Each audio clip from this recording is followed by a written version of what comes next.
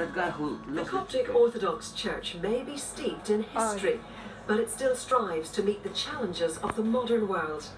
In the year 2000, young people in the church set up Coptic City Mission, a project helping the homeless in central London. One of the principles of Coptic City Mission is that it's not just about the food, it's more about the fellowship.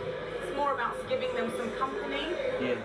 It's very important that the young people get involved, because I feel it creates more of a community. They become friends, they serve alongside each other, and they become more outwardly focused. I like to do this because knowing that some people can't go home with a roof over their head and sleep in a bed, just helping out makes a big difference. That's nice. It's like me going to the park. The group has been present here every week without fail over the past 20 years.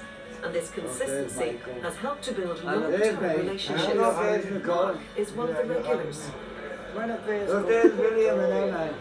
I found this church such a good church, as in not paying lip service to Christianity.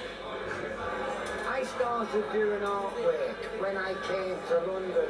Before that I had no idea I could be an artist. And once I had the idea I could do this, it was the Egyptians who bought me all my pens, everything I needed. The Egyptians always had it for me. Mark is now working towards an exhibition of his artwork. Fantastic. In the Coptic church, they've always taught me to be like active in my faith. Be like to follow the message of Christ and to follow what he did, and just he's our example. No, many of them they are not one phrase, one thoughts, you know, thoughts. We are one family here on the earth.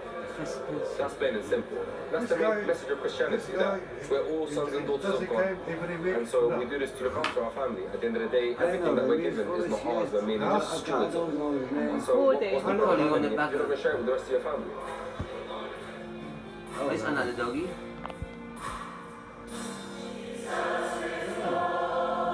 Anyways, that was the vlog.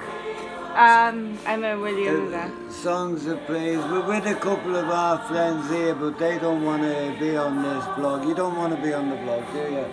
And he doesn't want to. So look, anyone out there who can help me and Nicole with our artwork, we'd appreciate it. If you could help us, we'd really appreciate it. God bless everyone who sees this video. Oh,